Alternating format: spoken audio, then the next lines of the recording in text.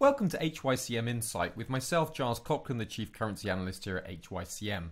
The market move for the session ahead is as follows. US stocks are supported by a number of factors right now.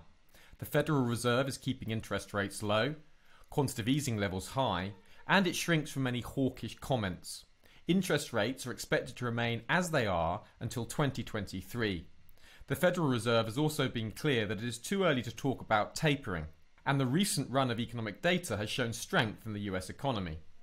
President Biden wants to vaccinate everyone who wants a vaccine by July this year, so the US economic recovery should be supported by the vaccine rollout speed.